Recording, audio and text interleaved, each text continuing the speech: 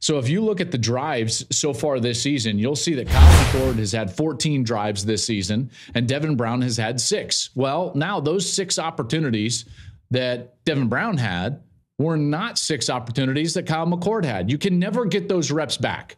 Okay, so that's why it's important to have a starting quarterback that is a lone starting quarterback, in particular when he's in a developmental mode like McCord is as a first-year starter for Ohio State. Now, he played a little bit better against Youngstown, there's no doubt. There are still some areas of concern for this team.